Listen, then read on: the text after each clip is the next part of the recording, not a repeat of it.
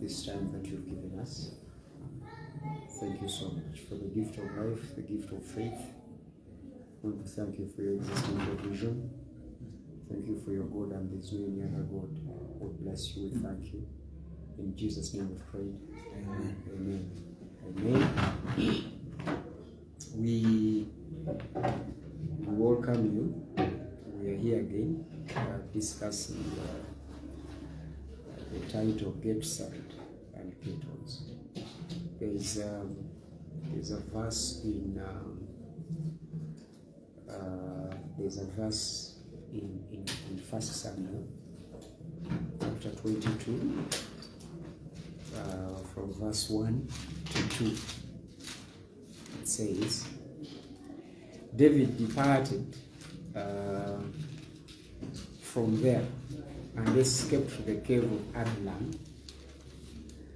And when his brothers and all his father's house heard it, they went down there to him. And everyone who was in distress, and everyone who was in debt, and everyone who was discontented, gathered to him. And he became captain over them. And there were with him about 400 men.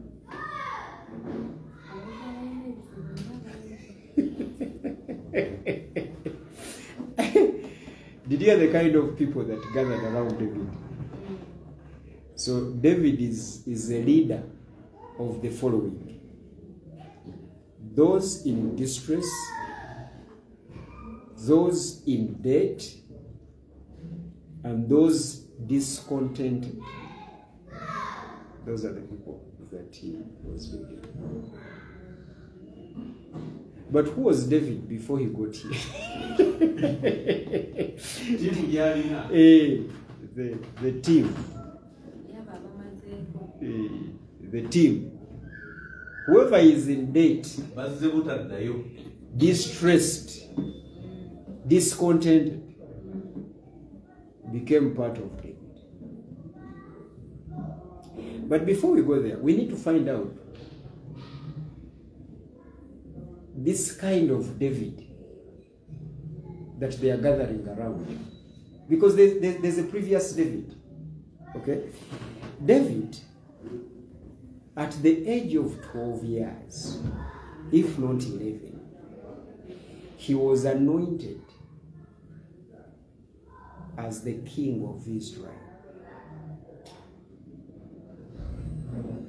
12 years. 11, between 10 and 11 years. David is anointed king. So he's at the age of 11, he's king. Okay?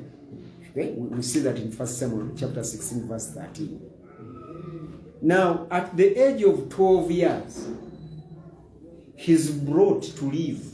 He leaves his family and he's taken to the palace. He started staying in the palace. At the age of 12 years. Because you remember very well your Bible. That is when he was taken to King Saul to play him the what? The guitar. So he started staying in the palace at the age of 12 years. It is at that age. You read First Samuel chapter 16, verse 21. Now, at that very age, okay, it is in that very, when he's just 12, he kills the army commander of the enemy troops and defeats the entire enemy troop. He kills Goliath when he's 12 years. When he killed Goliath, he didn't go back home. He started staying in the palace. That is David for you. Huh? At David. Now, as he grows, he makes friends with the crown prince, Jonathan. He is the best friend of the prince. As a young man. Now, in case you're asking, who do you know? David is the best friend to the prince of the Paris.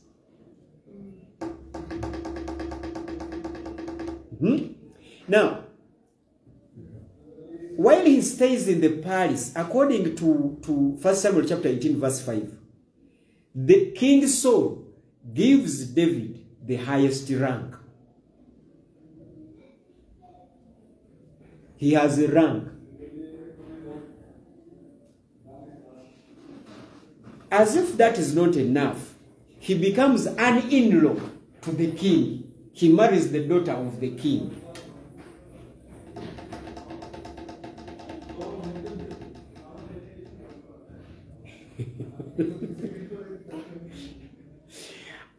According to 1 Samuel chapter 18, verse 14. Someone read that. 1 Samuel? 18, verse 14. Brother Chichi, you look at the life of this man. In everything he did, yes, he had great success. Yes. Because the Lord was with him. Now, this guy is not just in the palace, but even God is with him.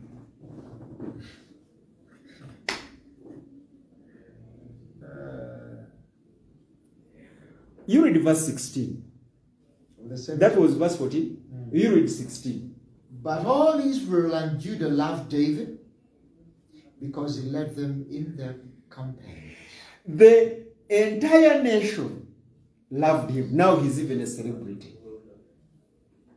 But Saul had never heard that he was anointed king then. Because Saul has never heard. Why? Because Samuel anointed him king in the living room of his father Jesse. But wait a minute. Did David take even the anointing serious? Did he even know what was happening? At that age? I don't know. Of course he did. But look at the life of this guy. In fact, according to a certain verse somewhere there in 21, people started singing him. He became an icon. Do you see that, David? That is the David in the gates.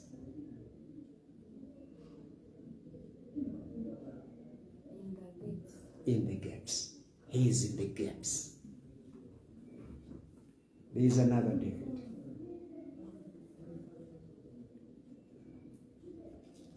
There is another David that I would like to read.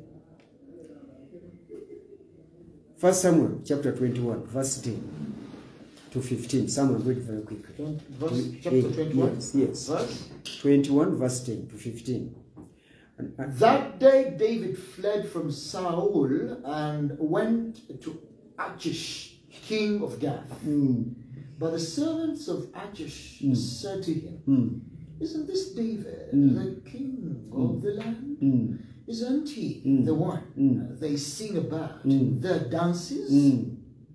Saul has slain his thousands, and David his tens of thousands. David took these words to heart and was very much afraid of Achish, king of Gath.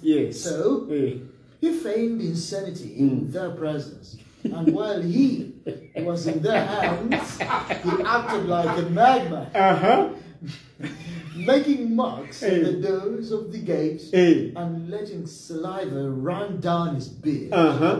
Achish said to his servants, Look at the man. He is insane. Why bring him to me? Am I so short of madmen that you have to bring this fellow here to carry on like this in front of me? Must this man come into my house? Continue through chapter 22 to verse 2. From verse 1. David left Gath and escaped to the cave of Adullam. When his brothers and his father's household heard about it, yes, they went down to him there. All those who were in distress or in debt or discontented gathered round him, and he became their commander. Now, gentlemen, I would like to ask you, those who are here listening to me and those who are watching me, is this the David in the palace? This David is different. This David is different. First of all, the former King David, he is a fugitive and wanted.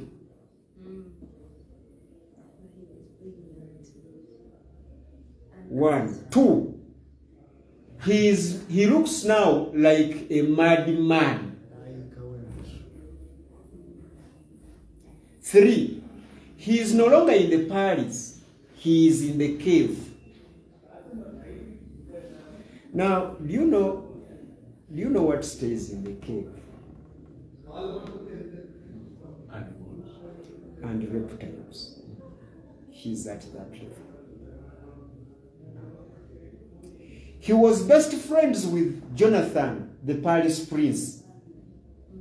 Now he's friends with whoever is in debt,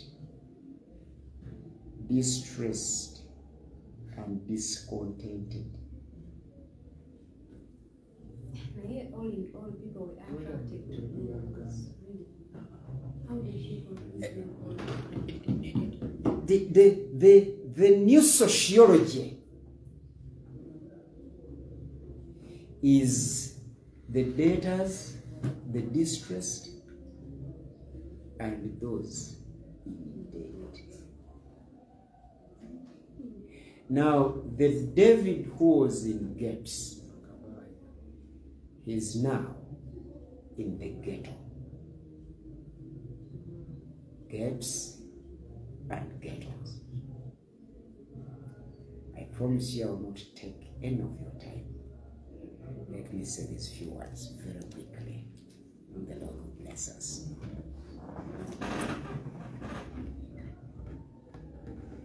Do you see how life can change in a flip of a second? The David was in the GHETTOS, he's now in the ghetto.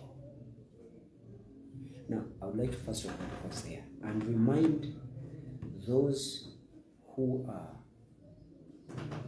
in the GHETTOS that it can only take 30 minutes to find yourself in the ghetto. But I would like to remind those who are in the ghetto, okay,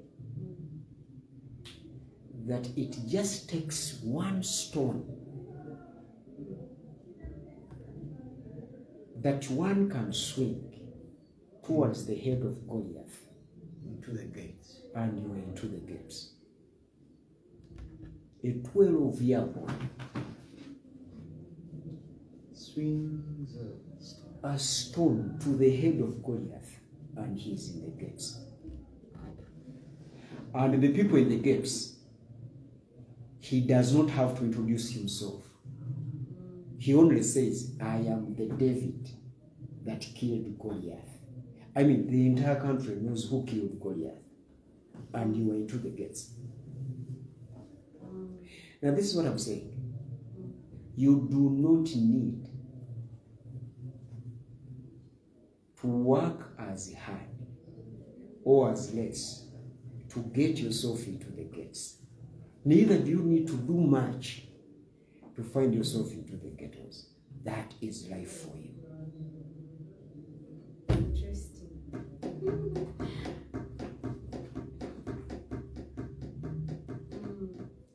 But I would like to say a few things about the gates.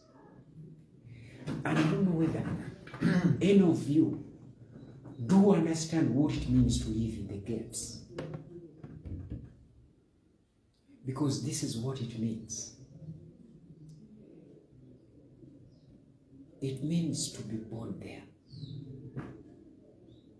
There are some people who are born there in the gates. They were born within opportunities. Being born in abundance. They are within providence. They get whatever they want whenever they want it. They are in the gates. They have servants. They are served. They do not serve. They are served. They are within the gates. The gates have fortresses around them. They are under protection. When you're born in the gate, when you're in the gates, you're protected from the outside world. Even when you move out of the gates, you are under protection. You are in a car, and the glasses are raised up, and the AC is in. Then you don't get into contact with the outside world. You are in the gates. Even when you're outside those gates, you are still in the gates. You are blessed. You are celebrated like David was. You are friends to the princes of the palace.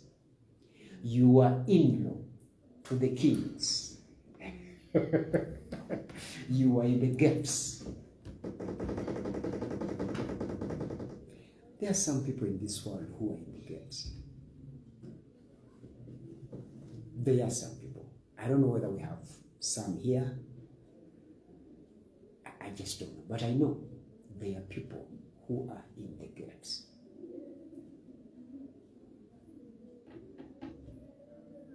Then there are those who are in the ghettos. The ghetto. By the way, do we know what the ghetto, what ghetto means? What does it mean?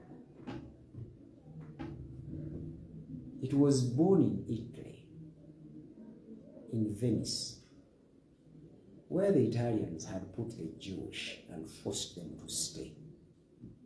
The Venetian ghetto. And they were put there to live there. A ghetto means foundry. Foundry. I don't know whether I'm mentioning that English word right. F-O-U-N-D-R-Y.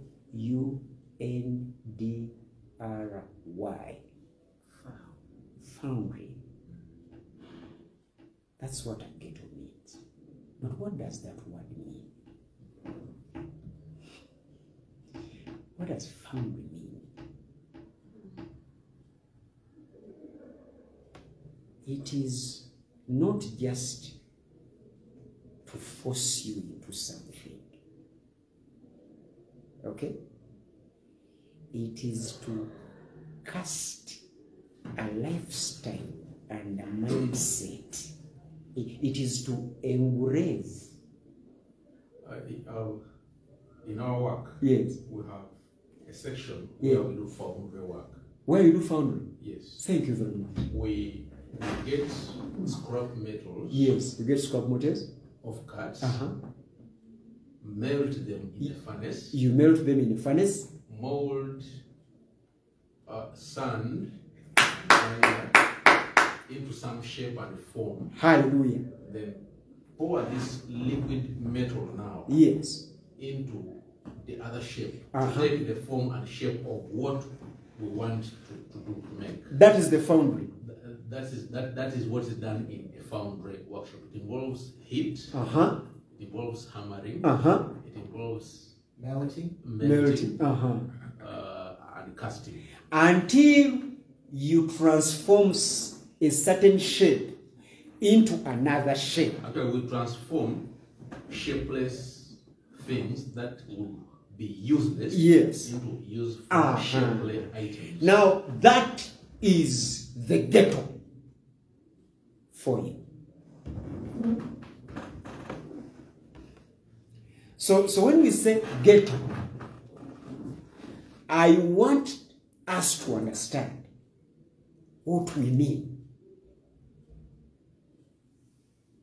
This is why you see, you people should be careful with this book. It's not because I'm a theologian, but even a literature student who takes time to read this book known as the Bible will be careful with it.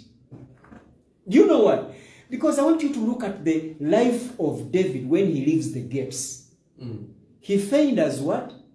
A madman. Insanity. He feigned insanity. And when the king of Achish looked at him, what did he see? He saw an insane man. Am I shocked? Because he's out of the gates. Now he's in the ghetto. He's in the process of foundry. Now I would like to talk about the ghetto. Gentlemen and ladies. This is what the ghetto does. It beats you socially, beats you legally, beats you economically, until you lose the former shape and molds you. In the foundry, yes. if you are smelting, let's say steel, yes, and it has earth, yes, plastic, yes, and impurities on it. yes. When the metal melts, yes, those impurities float on top and you scrape them off, and you leave the molten metal that is pure down. Now what you call impurities is the original identity. Because that is what the ghetto does to you. It beats you, presses you, melts you, fixes you into a certain palette, and makes sure you get out of that palette looking like it.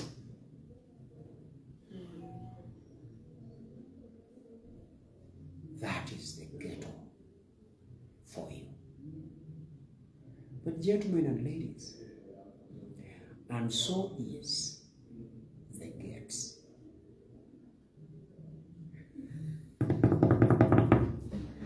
And so is the what? And so is the gate. There is a lifestyle, a mindset, and a psychology of the gates.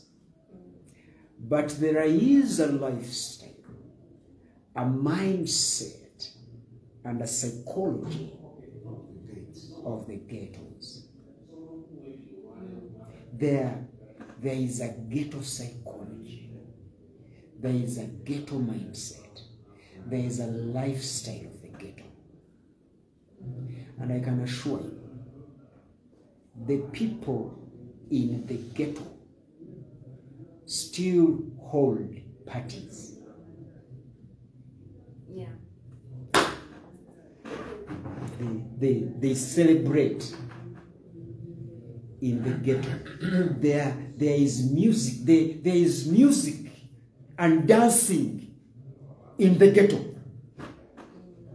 There is music and dancing in the ghettos. But there is also music and dancing in the ghetto. There are parties and picnics in the ghettos. But there are also parties and picnics in the ghetto. There is celebration in the ghetto. And to our dismay, there is celebration in the ghetto. Do you know why there is celebration in the ghetto? Because it is not them celebrating. It is the ghetto psychology now. It is the mindset. It is the new caste. And they are celebrating in the ghetto. the ghetto will beat you, deform you, melt you, and then form you. And after it has formed you, you will celebrate.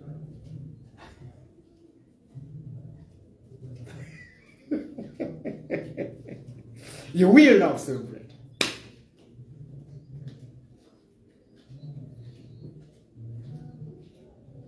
Lord have mercy. Lord have mercy.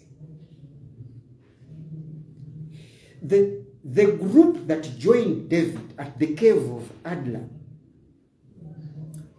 I want you to understand something about them. The Bible is very punctual when it says, and now, and everyone who was in distress, and everyone who was in debt, and everyone who was discontented joined David. Now, I want you to understand that distress, debt, and discontented, it is not a state for these individuals. No, it is not just a state. It is a lifestyle.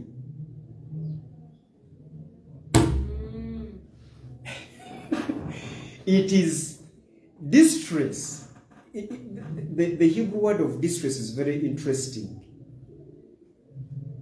It is perpetual bitterness and perpetual stress. Someone is born in stressful situations. He learns stressed, hence the cry.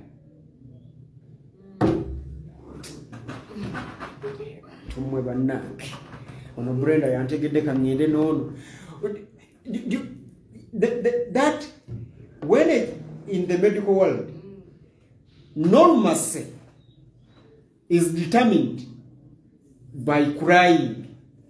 Yes. The doctors do not say that the baby has laughed. Therefore, this one is a normal delivery. The baby has cried. If you don't cry, they beat you. If you don't cry, the delivery is not normal.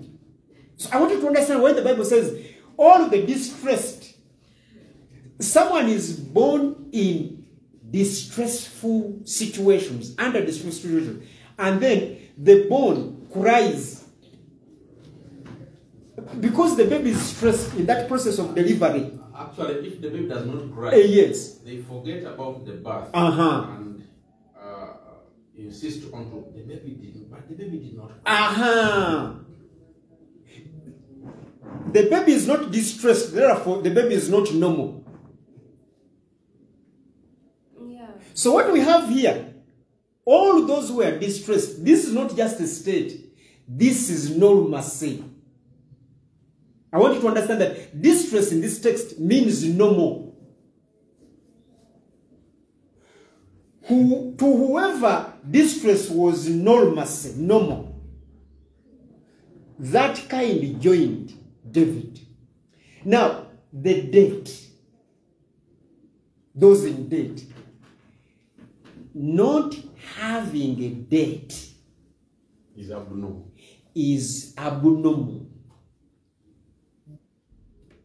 And we cannot declare you normal.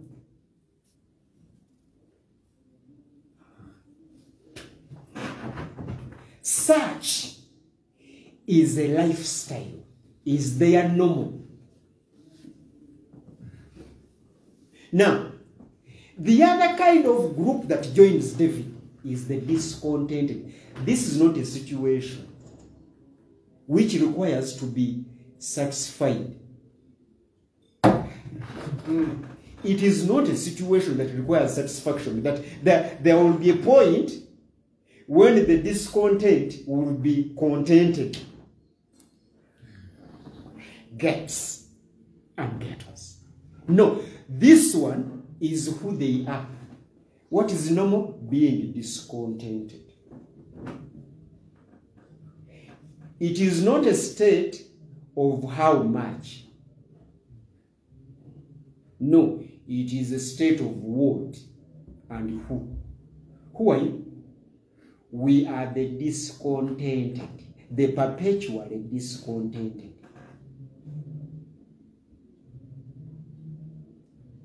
That is the ghetto for you. Meanwhile,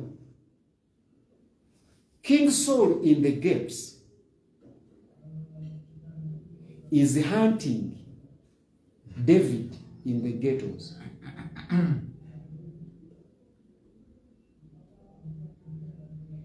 Now, the characters here, the three characters and the characteristics fit 100% King Saul in the gaps.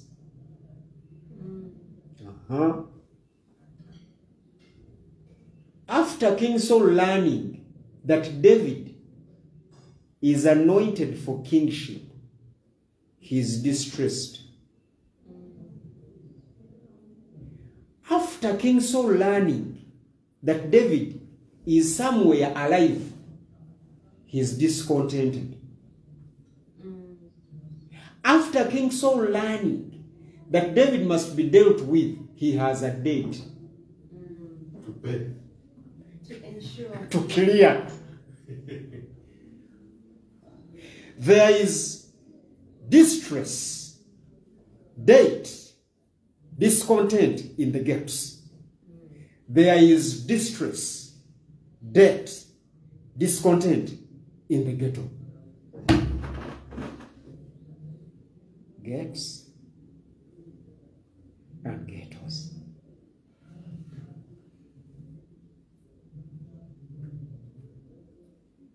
Ladies and gentlemen, I came to tell you today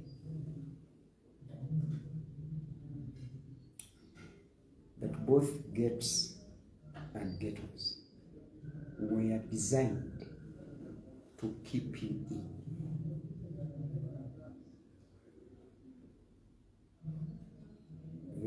They are both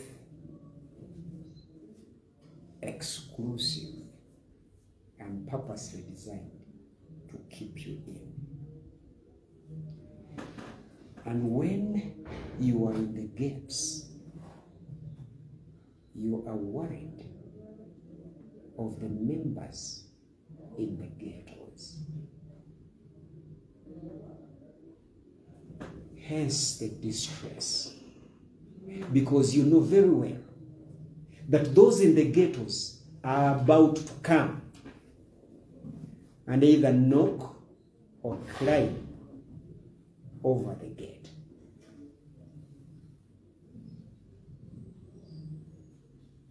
That is when you are where? In the gates. But whoever is in the ghetto has only one reason for being in the ghetto. Those in the gate. And the reason is those in the gaps.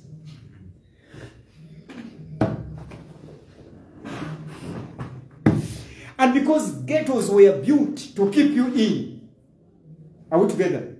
No single member of the ghetto tries to make the ghetto a better place. They all struggle to get out of the ghetto.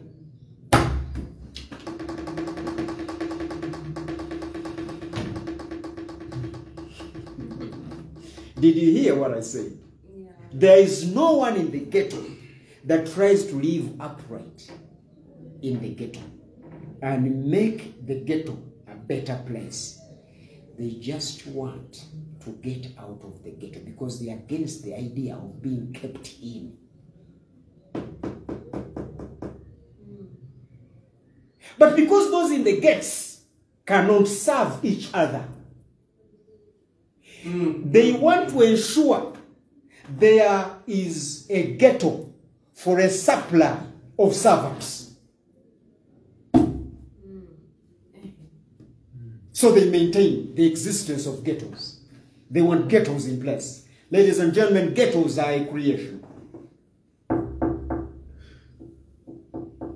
And And hence are the gates. So those in the gates ensure the existence of a supply of servants from the ghetto. Yes. Which servants those in the gates don't trust. Yes. They serve under surveillance. And then they lead them out of the gates, back to the ghettos. They will come back the next day to serve. Have you ever been to South Africa and seen an exodus in the morning and an exodus in the evening from the quarters of the whites? And that exodus is by the blacks. Blacks wake up in the morning in South Africa and go to work on the farms and homes of the whites in South Africa. And then there is an exodus in the evening when the blacks are going back to the ghettos from the gates. That is a reality in this world. And I can assure you, those in the ghettos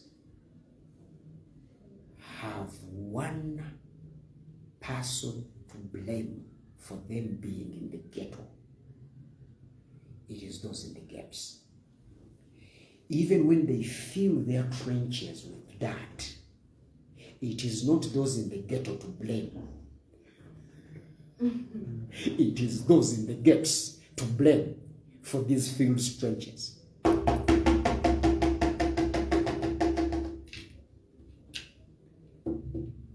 Now, those in the gates put surveillance, barbed wires, fortresses, security guards, tough dogs, not to protect them from lions,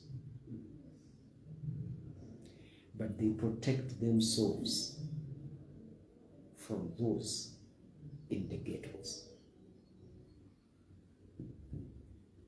That is life in this world. I would like to ask you, where are you? Are you in the gates? I'm sure if you're in the gates, you are distressed, you are in debt, and you are discontented by the existence of the ghetto. Where are you?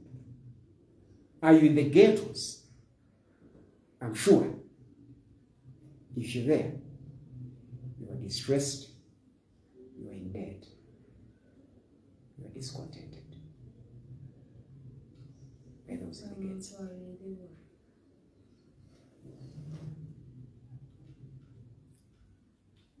Glory to God. Hallelujah. Hallelujah. Now, because the ghetto and the gates are systemic, and the two are psychology, this is why both those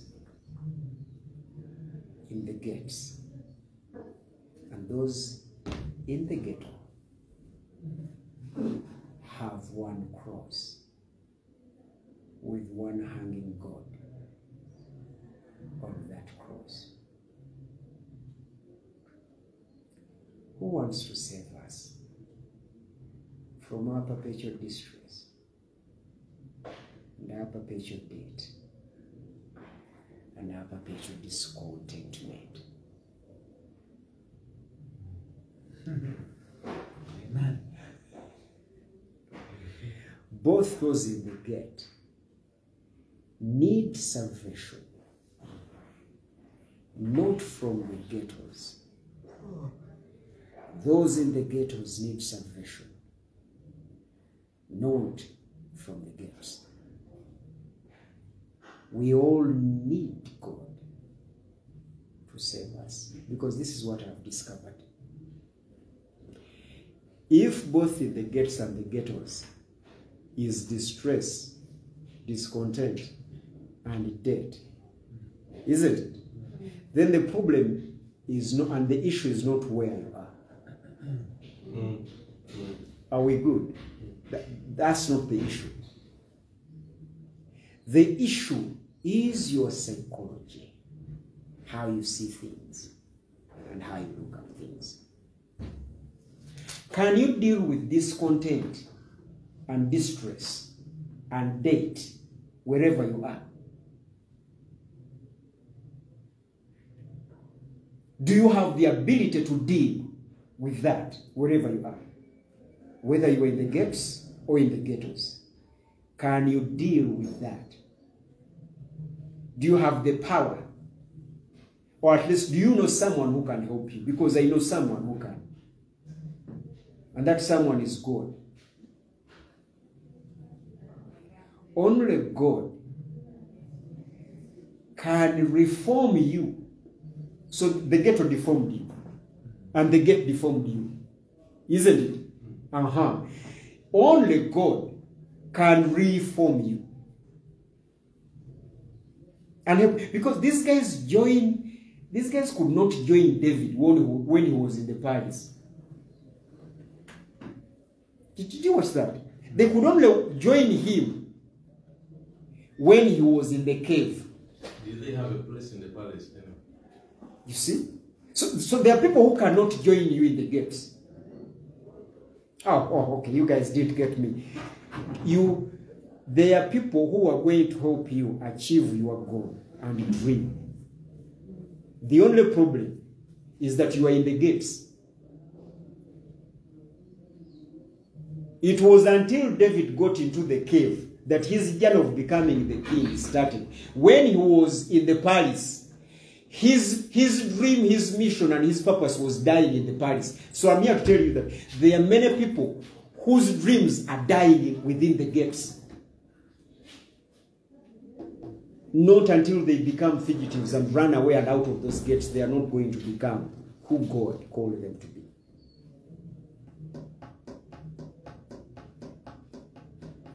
But do you see the team that is built around a dream of becoming a king?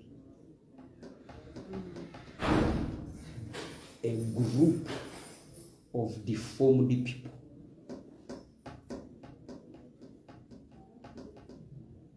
So who is your team? You scroll your phone book, look into your family, and tell me the team behind your dream of becoming a king. Gentlemen and ladies, sin gets us. And after it has getted us,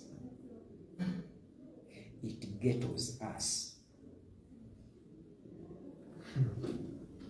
And we start celebrating in a ghetto way.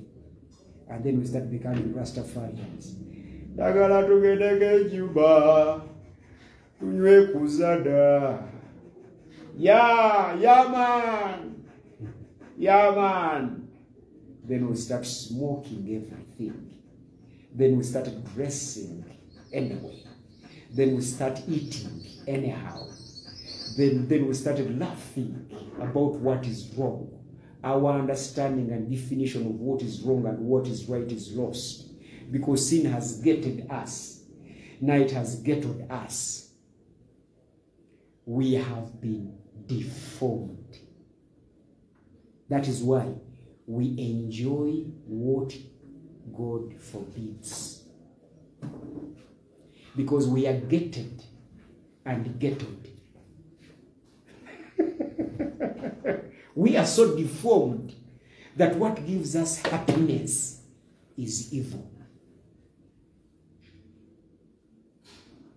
It's a get mentality and a ghetto psychology. Have you seen what your news reports? Let me just give you a very quick example. In journalism, there is this tale. I don't know whether it is from journalism or what. Okay? It does not make news for a dog to bite a human being. What makes news is a human being biting a dog. What we call newsworthiness must be Gets and get-ons. That is why. And we all should be crying, wretched man that I am. Who shall deliver me from these gates and ghettos? Who else? Apart from God himself. May God bless you. Amen.